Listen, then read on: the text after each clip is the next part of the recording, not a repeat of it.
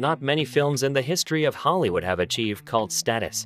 But if a movie becomes a hit, the whole crew becomes very in demand.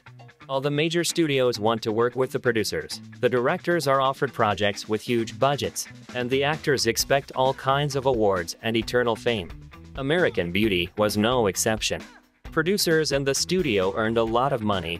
Sam Mendes and Kevin Spacey got their Oscars, and it seemed that two catchy young actresses would soon become superstars. But something went wrong. Today we want to look back at them and see why they couldn't make it in Hollywood. Thora Birch comes from showbiz parents. Jack Birch and Carol Connors were adult film stars. They both appeared in the infamous porno Deep Throat. They named Thora after the Norse god of thunder. It must have been an exciting childhood. Birch's parents were reportedly reluctant to let their daughter enter the showbiz. Given their histories, it's easy to see why. Birch appeared on the big screen in 1991 in the country drama Paradise, which starred then-married couple Don Johnson and Melanie Griffith. Birch was joined by child actor and future Hobbit Elijah Wood. Later that year, Birch starred in the holiday not-so-classic, All I Want for Christmas. She played a precocious child with an elaborate scheme to have Santa Claus reunite her divorced parents. All I Want for Christmas has a rare 0% rating on Rotten Tomatoes. And in the 90s, the career of the very young Thora was quite bright. She appeared with Harrison Ford in The Patriot Games, with Sarah Jessica Parker in Hocus Pocus, with Willem Dafoe in Clear and Present Danger. In 1994, Birch starred opposite Harvey Keitel and a capuchin monkey in Monkey Trouble. Someone assumed that putting a cute kid and a monkey on screen together would be box office gold. But Monkey Trouble received mixed reviews and was disappointed at the box office. In 1995, Birch appeared as part of an ensemble in Now and Then. Now and Then told the four childhood friends who reunite as adults to relive the summer of 1970. Critics panned the sappy coming-of-age drama. Roger Ebert dismissed it as a gimmicky sitcom. Despite the critical drubbing, Now and Then opened second at the box office behind Get Shorty. It grossed nearly $30 million on a $12 million budget. Over time, the movie has developed a cult following, and there was talk of turning it into a TV series. Birch and Suvari appeared in 1999 with central roles in the Academy Award-winning American Beauty. Suvari played a high school Lolita who tempts Kevin Spacey into his fantasies. The role is more complex than it appears, as with most things in American Beauty. Birch plays a high school cheerleader who is mortified when her dad, played by Kevin Spacey, starts flirting with her best friend. Since Thora Birch was barely 17 years old when she made the film and thus classified as a minor in the United States, her parents had to approve her brief topless scene in the movie, and they and child labor representatives were on the set for the shooting of it. Kirsten Dunst, Sarah Michelle Gellar and Katie Holmes were all offered Suvari's role but turned it down. Director Sam Mendes changed the appearance of the girls as the movie progressed. As Birch's character gains confidence, she wears less makeup. American Beauty was a great film, and everyone involved got lots of buzzes. Sure, most of it was about Kevin Spacey, but even Wes Bentley got a career boost from being associated with such a highly praised film. For her part, Suvari was featured in the movie's most iconic image. Suvari lying naked in rose petals is unforgettable. American Beauty was a hit at the box office. It was praised by critics and won many awards, including Best Picture. With a budget of $15 million, the film managed to raise an incredible $356 million.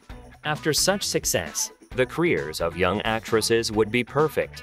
Birch also had a small, uncredited role in the Natalie Portman's Susan Sarandon drama, Anywhere But Here. Later in 2000, Birch played royalty in the fantasy film, Dungeons & Dragons. Dungeons & Dragons were based on a popular role-playing game familiar to nerds everywhere. The cast included Marlon Wayans and Jeremy Irons, who was cashing in on his Oscar win. Reviews were terrible, and the movie flopped. 2001 was the first year that Thora played two significant roles in one year. Birch starred opposite a then-unknown Keira Knightley in the British horror movie, The Hole. The film centers on four friends who skip a school field trip in favor of a private party in an abandoned bunker. Later that year, Birch starred opposite a then-unknown Scarlett Johansson and the always terrific Steve Buscemi in Terry Swiggeff's indie comedy Ghost World. Birch and Johansson played friends whose lives go in separate directions during the summer after high school. Birch's character befriends a lonely middle-aged man played by Buscemi. She spends the summer trying to set him up on dates. Despite excellent reviews, Ghost World wasn't a hit at the box office. In 2003, Birch turned to Lifetime for the TV movie Homeless to Harvard, the Liz Murray story. As Lifetime movies go, it must have been pretty good, as it was nominated for several Emmys, including one for Birch. In 2004, Birch had a small role in John Sayles' political comedy Silver City. Chris Cooper played a George Bush surrogate. Birch played an assistant to an underground reporter played by Tim Roth. Silver City was released while Bush was running for re-election, but it received a minimal release. It was played in 162 theaters in the United States, and a film with a budget of $5 million was expected to fail at the box office. And after the failure of all these films in which Thora played the lead role, her career began to go down the drain. These mainly were movies coming out direct to video. In 2010, Birch's career was dealt a crippling blow. She was scheduled to make her nice stage debut in an off-Broadway revival of Dracula. 4 days before the play was supposed to open, Birch was fired and asked to leave the theater immediately. Once again, Jack Birch had supervised every detail of his daughter's performance during rehearsals. When he saw another actor giving Birch a back rub, he demanded that the actor stop. The actor in question explained that he was following directions from the play's director. This led to Thora Birch being terminated. Since then, Birch has been virtually exiled. It's hard enough for a child actor to transition into more mature roles. Birch seemed to be making that transition better than most. But whether it was a lack of talent, a bad agent, or the wrong roles that prevented Thora from taking the next step in his career. Suvari started modeling as a preteen. This led to commercials, which led to TV work. As a teenager, she started doing TV appearances. In 1995, she appeared on an episode of Boy Meets World during the show's second season. In 1997, Suvari leapt to the big screen in the indie teen drama Nowhere. Nowhere was the third film in director Greg Carey's teen apocalypse trilogy. Suvari co-starred with up-and-coming teen actors like Heather Graham and Denise Richards in a story of debauched teenagers. In 1998, Suvari had another small role in the indie comedy, The Slums of Beverly Hills. Slums didn't make much of an impression with critics or audiences when it was released, but it has developed a cult following over the years. 1999 was easily the biggest year of Suvari's film career. It started inauspiciously enough with the troubled horror sequel, The Rage Carrie 2. Suvari was fortunate enough to die early in the film. The Rage went through several production delays and a last-minute switch in directors. So it's no surprise that the film received negative reviews and was bombed at the box office. Later in 1999, Suvari appeared as part of the ensemble cast in Paul Waits' raunchy teen comedy American Pie.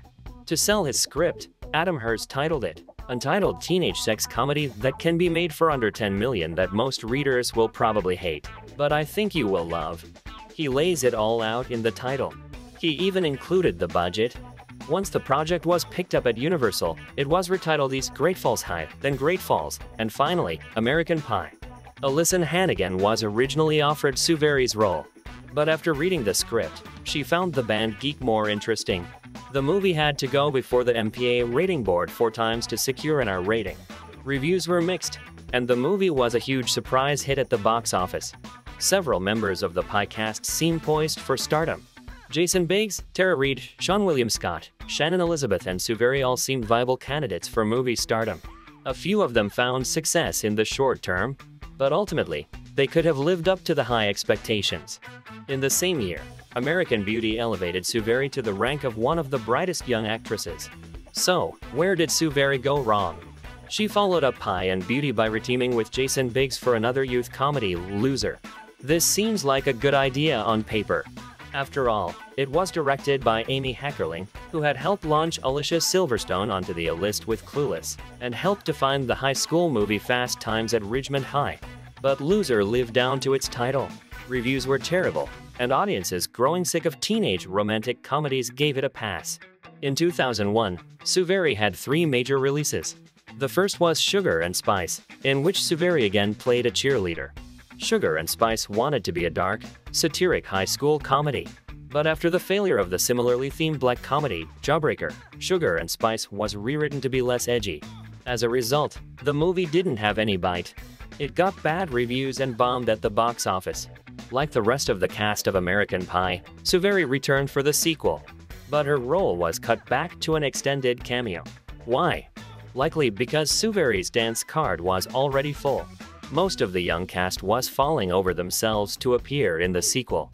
But you couldn't help but get the impression that Suvari was in the film to fulfill her contractual obligation. Also in 2001, Suvari appeared in the swashbuckling Three Musketeers update. This could be the project that could help Suvari's career and make the final transition from being a cheerleader to an adult role. The Musketeer was a strange mix of swordplay and Hong Kong wirework that didn't catch on. Reviews were terrible, and the movie failed. The film, with a budget of $40 million, was able to collect at the box office only $34 million. But after The Musketeers, it was the continuing of a nasty streak. By 2002, Suvari was trying to reinvent herself.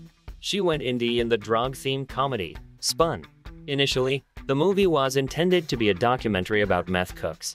But after 3 days of driving meth, the movie's writer and director decided he's made a scripted movie instead. Spun got terrible reviews and lost money. Later that year, Suvari starred up as a James Franco in Nicolas Cage's directorial debut, Sunny. Like Spun, Sunny got negative reviews and was ignored by the art house crowd. Just 3 years after starring in American Beauty and American Pie, Mena Suvari's Hollywood career had more or less dried up. Mena also appeared in 7 HBO series, 6 Feet Under episodes. Suvari landed a role on a prestigious premium cable show at this point in her career. Suvari, in 2005, was already getting minor roles in various films. Domino, Edmund, rumor has it, not only were her parts small, but all of these projects were a complete failure. Mena had a lot of potential comebacks in 2005, but none of them paid off the way she probably hoped they would. Suvari wouldn't make another mainstream Hollywood movie for 7 years. Instead, she languished in direct-to-video trash like the remake of Day of the Dead. In 2012, Suvari returned to the big screen for the 4th theatrical film in the American Pie series, American Reunion. The entire cast of the original film returned for the sequel. Mena was among the first to agree to return and was paid a fraction of what Jason Biggs and Allison Hannigan received. Her fee was $750,000. This was the last successful appearance of an actress in a movie. After American Reunion, her career consisted mainly of B-movies and appearances in TV series some episodes. In retrospect, Suvari's career might have turned out differently. If The Musketeer had been a hit, Suvari might have had a career in action movies. She also tried to break into independent films when the Hollywood offers dried up. None of the projects she picked met with success. The argument could be made that Suvari's banner year in 1999 was a fluke. It almost certainly was. Now the actress is 43, and it seems she does not think about stopping and plans to work a lot. So in 2022, she has participated in 7 projects. Maybe someday she even wants to break Eric Roberts' record.